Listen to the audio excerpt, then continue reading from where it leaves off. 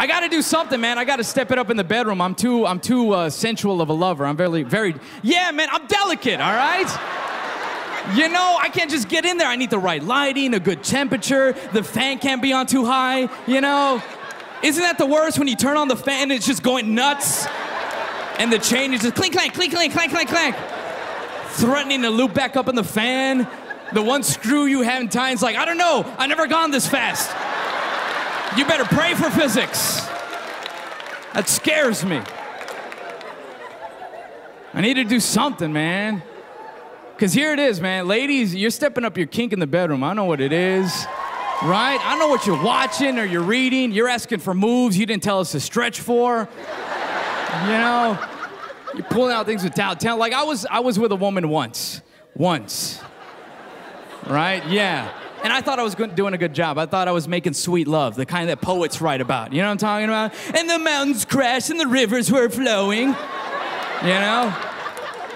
Halfway through, she grabbed my hand and she slowly started moving it up to her neck. I know! I was like, oh no. This is a terrible time to reveal you have an Adam's apple. That's what I thought. That was my first thought. Said it was a terrible time to reveal it. Didn't say I was gonna stop. You know what I'm saying? Yo, when you're in it, you're in it, you know? You're just like, oh, no wonder it was so dry, and you keep moving. So I kept trying to pull away, right? I kept pulling away. She finally told me, she's like, I want you to choke me, all right? Yeah, look at me.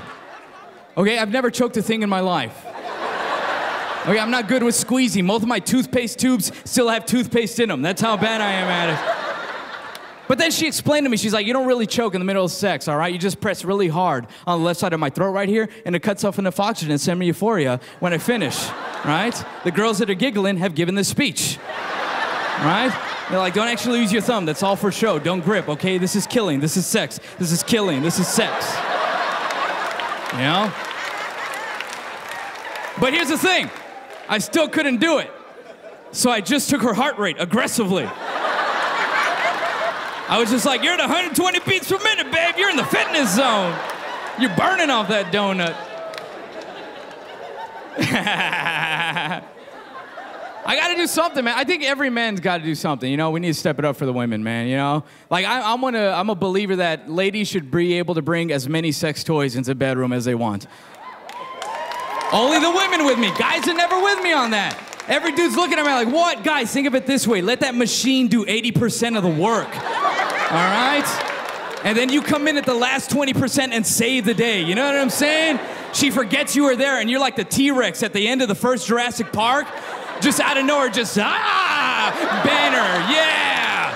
Credits, roll. I was here the whole time.